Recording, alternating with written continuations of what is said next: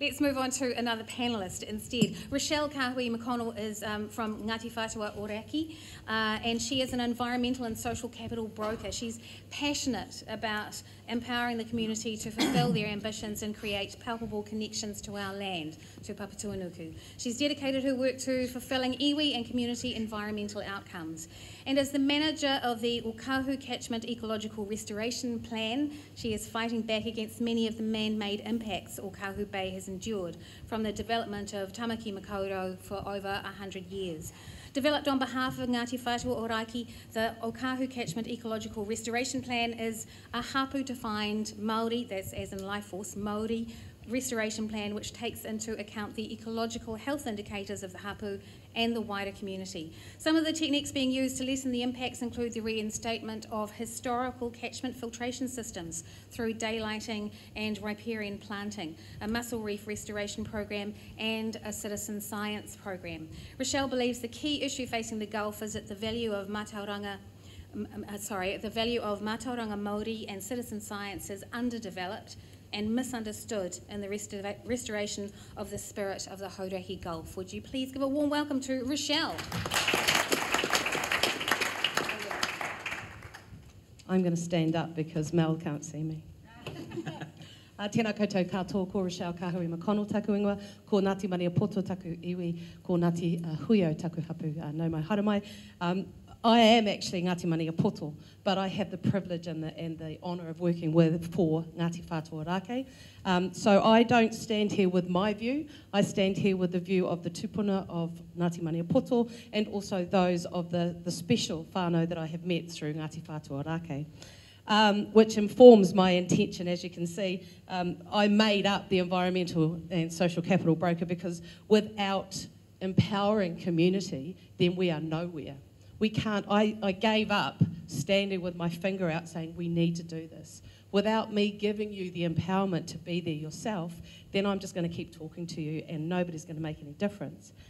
In terms of Matauranga Maori, there's always this question, what is it? It's time. It's time connected to a land. It's the time that it took for the kuia to figure out if I boil that karaka berry for this amount of time at this time of the year, I can eat it. If I don't, I die. That's Matauranga Māori. Matauranga Māori back in 1912 from the immigrants and Ngāti Whātua that said your English-based sewage system, which drops cholera, typhoid, fetuses and amputations into Ōkahu Bay, does not work. It is killing us.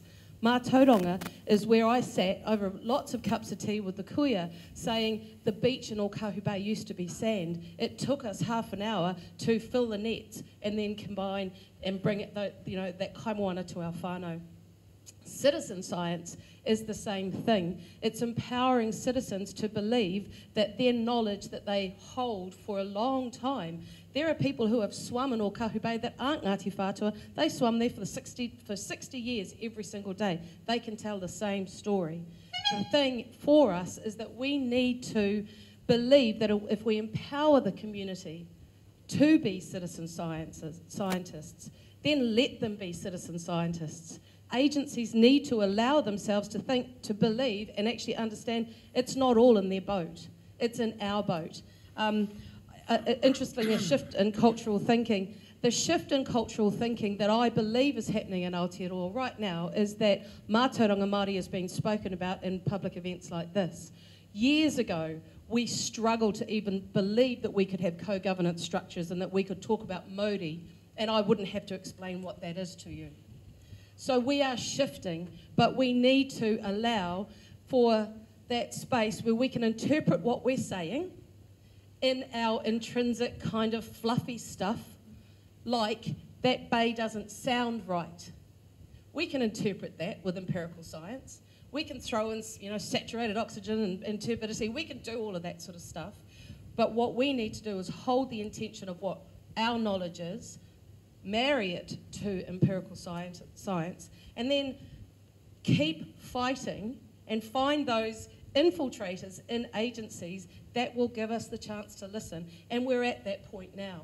every single one of us, we can have our stalwarts. For us, we always have those aunties that stand there with their kitty and they will say, this is not full anymore. Why isn't it full? Those are our specific heroes in each of the communities that we need to hold on to. It's not one white person, it's not one brown woman, it's not one yellow person. Every single community, we have to find those individuals that has the power to stand up, and they're absolutely there. There's nothing, in fact, we're just overgrown and overblown with community members. It's 3. Oh, good, I'm finished. Tēnā koutou katoa, I'm going to sit down. Fantastic, that's lovely. So, questions or additional comments from members of the panel to that wonderful, colourful and impassioned presentation? Not that you weren't, Steve. You were also awesome. I don't have favourites. I'm just... Oh, look, this is working. Hello, everyone. I'm Sam. I think that was really, really wonderful to hear, Richelle. Kia ora to you for that. One of the things that strikes me is this idea of shifting baselines. When we think that it's okay because we can go out and see or catch a kahawai one day, whereas the stories of what it used to be like, that was the baseline. The way that I'm growing up, I've seen it change, and I'm 31 years old. What's the baseline going to be for my 2.5-year-old daughter when she's big enough to get in the water like Riley does with Steve? What's the reality going to be for her? That's why I care so much about it. And I think, we've got to look back to the past and look back to some of these things that used to be considered normal to set a goal for where we want to actually get to on some of these issues. Yeah, thanks. I don't know why this is a debate. No. Nobody here is going to say, I think baselines for mana whenua and tangata whenua are different again from baselines from the last 50 years. And I think of the time, like I said before, 20 years ago, where we weren't even speaking about baselines. So there's such a consciousness shift in our society. Good point, and it's not a debate, is it? I mean, I was kind of thinking that there might be an evil person on the panel, but There isn't. Can't find them yet. There's time.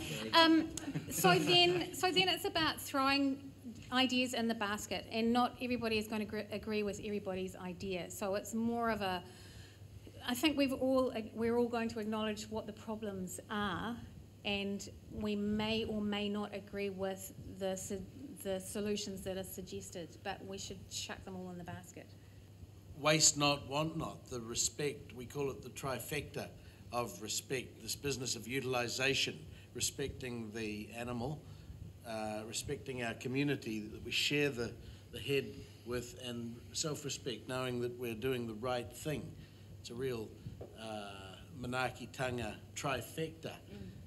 freefishheads.co.nz is a contemporary Matauranga. It's where we are enabled with the internet to hook up, make connections, meet people on the basis of a fish head.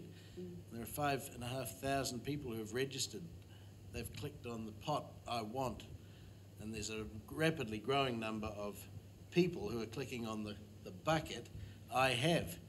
And they get 3 phone numbers, and next thing you know, you've got these beautiful meetings of people and an exchange, a handover and a gift.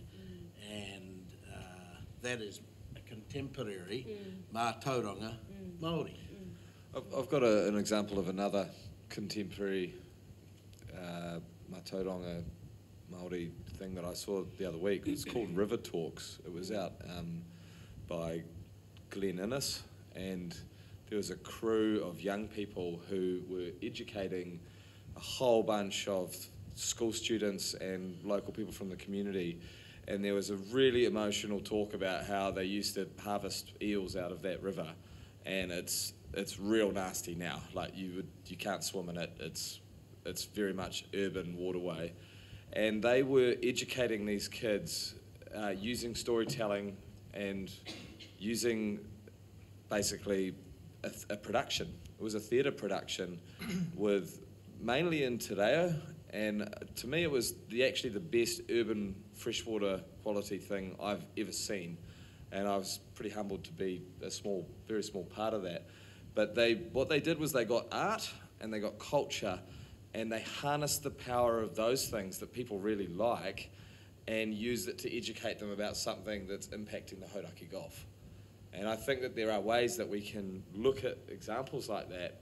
I'll talk a little bit more about some of that stuff in my talk, but it's examples of the people who organised that. They stood up and said, I'm going to do this, and they combined a bunch of things that people really enjoy with stories from what it used to be like. Oh, Perfect timing. sorry. Great. No, thank you, Sam. Can we have a round of applause for Richelle? Thank you.